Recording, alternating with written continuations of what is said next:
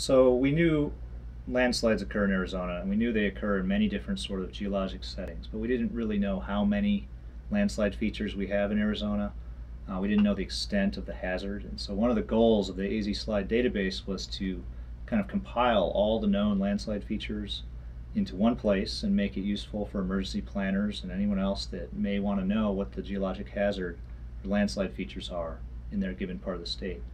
So one of the first things we did is just try to figure out where is all this data. What maps show landslide deposits, what reports. So we went through basically all the Arizona Geological Survey maps and looked at some bibliographies, a lot of AZGS maps.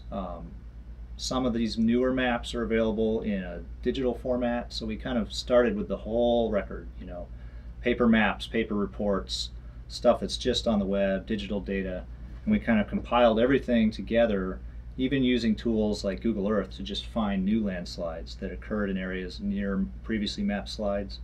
And what that resulted in is a little over 6,000 different landslide polygons covering around 2,000 square kilometers. That's the current status of the AzSLID database.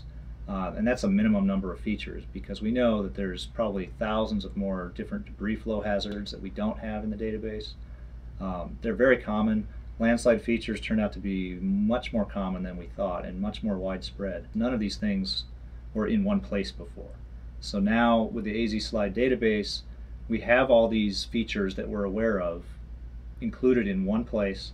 So one of the next steps that we would like to do with AzSLID is do some field checking